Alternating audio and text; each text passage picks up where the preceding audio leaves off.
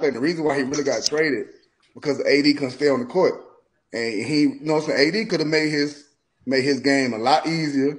Mm-hmm. You know, if he could just Mm-hmm. come down and facilitate the LeBron and AD, like how you said, go to the rack. That's a lot more free throw Mm-hmm. attempt.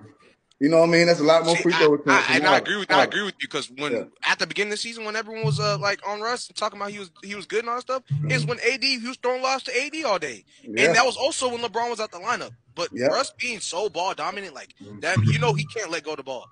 Paul George and Kawhi they could play with him not holding the ball. They can do that, and they'll still be able to get their touches because Yeah. clearly we know basketball is just Russ is not literally gonna have the ball 100% of the game. We know that. So And let's say still even take pressure off them guys too. Like that's like yeah. even whatever kind of version Westbrook they gonna get in the Clippers, Mm-hmm. they might need just that much pressure to get off Kawhi and Paul George a little bit. Like, cause you worry about them so Yeah. much, Westbrook might still drop 30 on you. He still can drop He 30 could on you, finally we bro. could finally see